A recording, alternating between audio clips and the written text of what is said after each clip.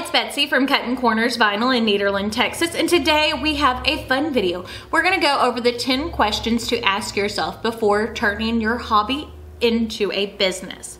Now, before we jump into this, I wanted to remind you the ThermaFlex Plus is on sale on our website right now. It's 30% off through February the 3rd of 2021. The link is in the description box, but you don't have to purchase from us for us to do our videos. Okay, so I compiled this list of questions. See me looking down, it is because I'm looking at the questions. So just so you know, there's a lot going on and I don't have them all memorized. And these are things that I had to ask myself before my hobby became my full-time job. Number 1, how much time do you have to devote? Or is it something that you can do part-time?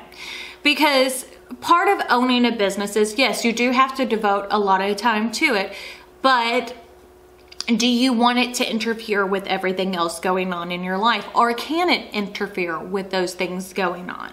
You know, you don't want to end your marriage or your relationship, you know, to chance owning your own business. You know what I'm saying?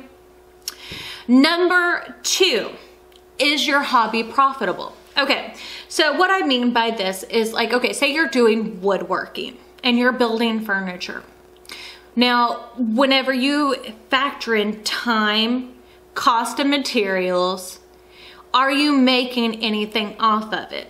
If you're making money already off of it, then it leads you to think that yes, you can turn it into a business. Number 3, what will you need to invest to start? Okay, so say you're a videographer and you're filming right now off of your basic camera. You're making a little bit of money and you're wanting to do more with it. Well, to get bigger and better jobs, you're going to have to invest some money. So you need to know what equipment costs. What are you willing to put into it to see what you get out of it? Okay. Number 4, how will you market your business? So there are ways to pay for advertisement on Instagram, Facebook, Snapchat, TikTok, Twitter. You can pay to get your ads seen. Do you know your audience to know how to market to them? What is the best ways to market to them? How much money are you willing to invest in marketing? Because, you know, if you're not, Joe Smo next to you might be willing to, and you might lose your market share.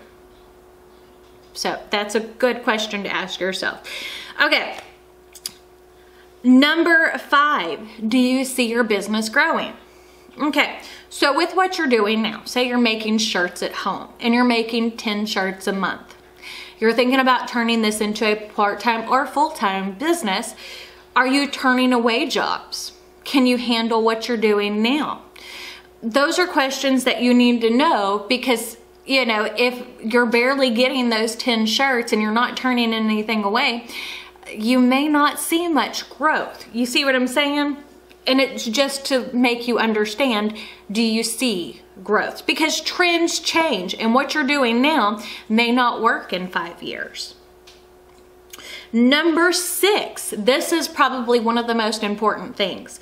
Are you willing to turn your hobby into work? So right now you might love painting watercolor pictures, and you want to turn it into a business.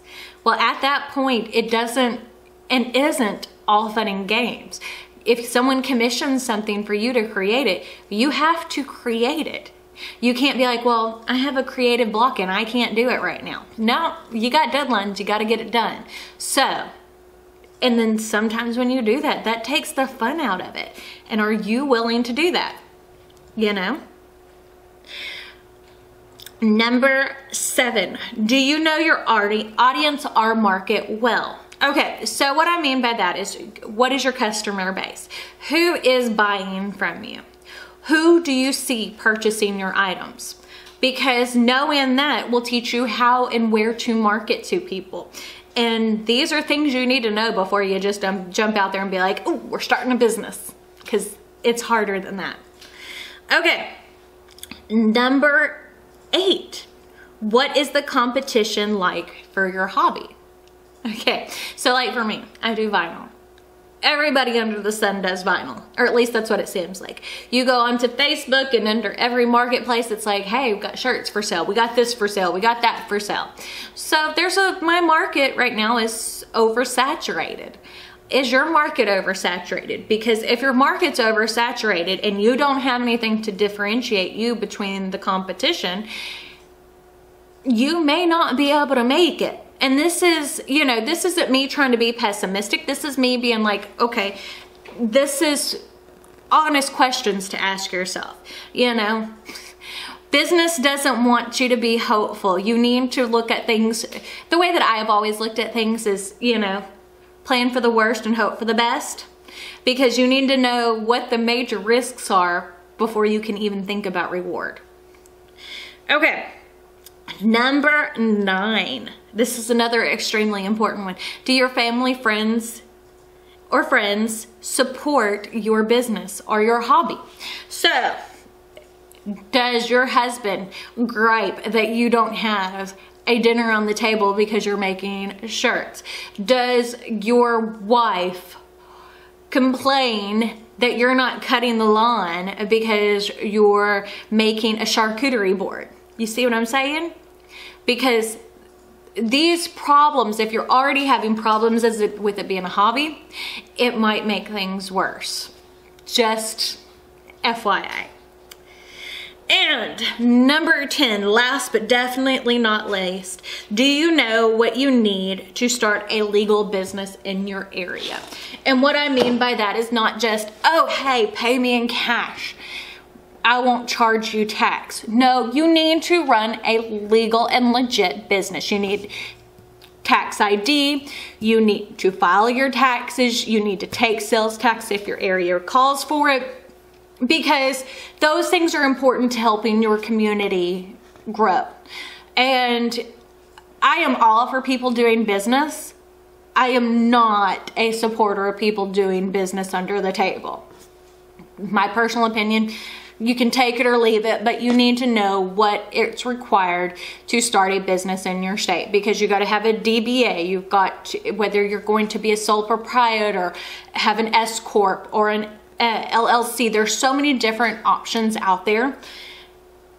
You need to understand those things before you just jump right out there, because even if you try to slide it past the IRS, a lot of times people get caught doing that as well. So you need to make sure you do things the legal and right way. So that's the 10 questions you need to make sure you're doing, or if you're thinking about turning your hobby into a business, these are important questions to ask yourself. So if you like this video, don't forget to give it a big thumbs up. Don't forget to hit the subscribe button right down below. And if you hit the notification bell icon next to it, that will notify you when I post new videos. So I guess that's it. We will see y'all later. Bye.